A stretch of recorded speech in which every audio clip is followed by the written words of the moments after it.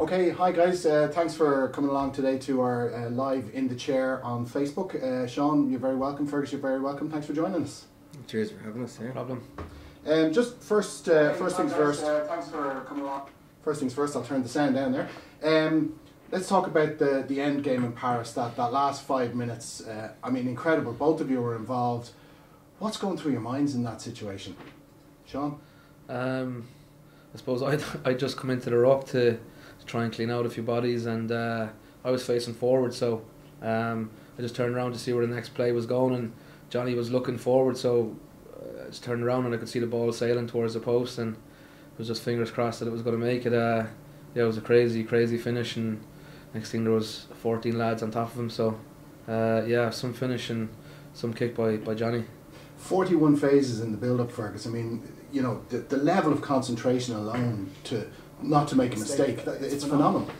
Yeah, well, we go through sometimes 3-minute blocks with Joe in attack. He preps us for that, but I think that one was around 4. So, you know, I think we showed great character in building those phases together.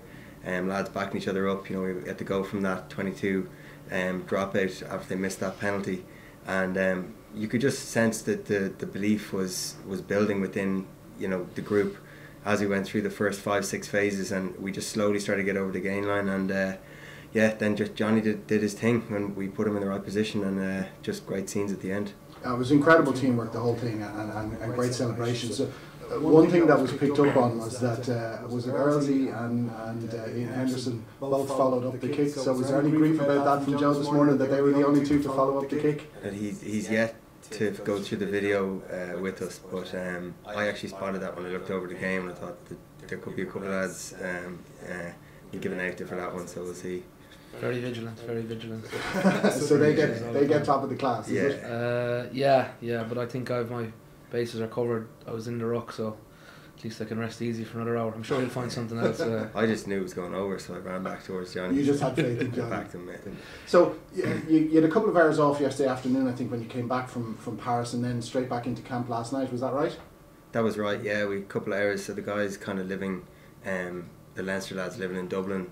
Most of us got home, and then the guys from Belfast, you know, Cork and Limerick based lads and Galway lads didn't really probably get home, so it was a bit of a quick turnaround, but that's the way it is, getting over for that French game. Obviously you stay the 2 nights, you come back after the game, and you know, you just got to get back into it.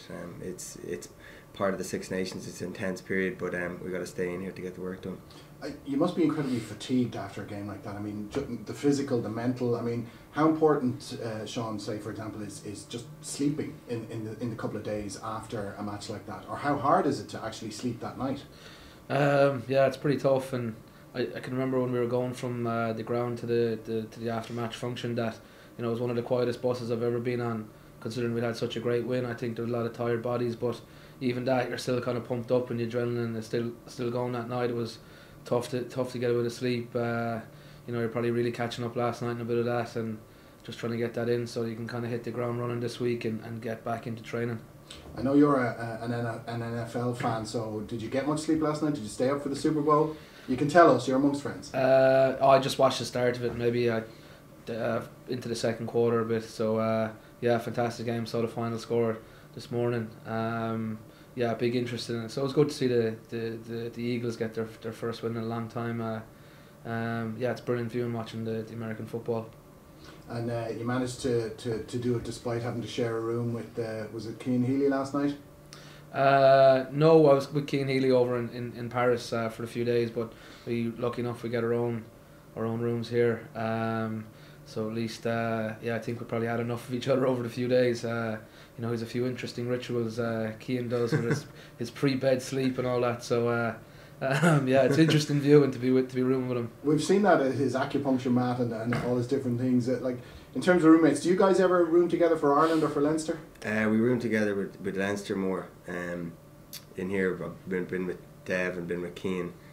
So yeah, we room together in the Leinster away trips. So definitely have to bring the earplugs and room with Nugget. He's a bit of a snorer. It sounds like there's an animal dying beside you at times when he's snoring so loud. So yeah, otherwise good though.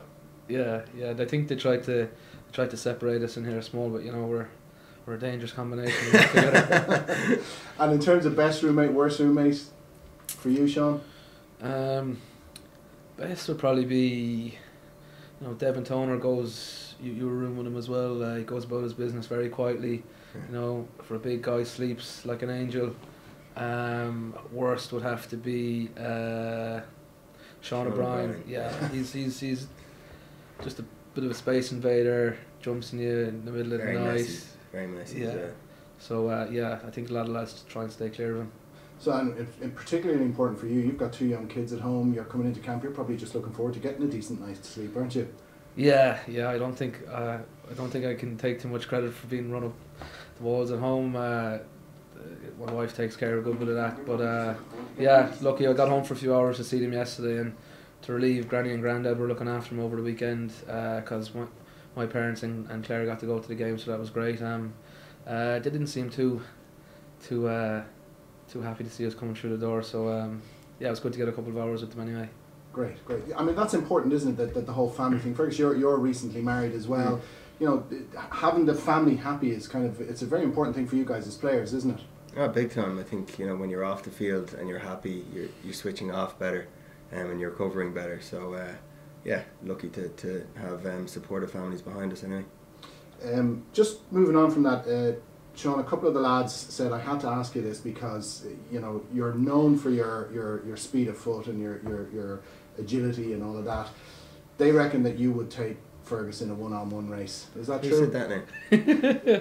Look, the people know what they're talking about.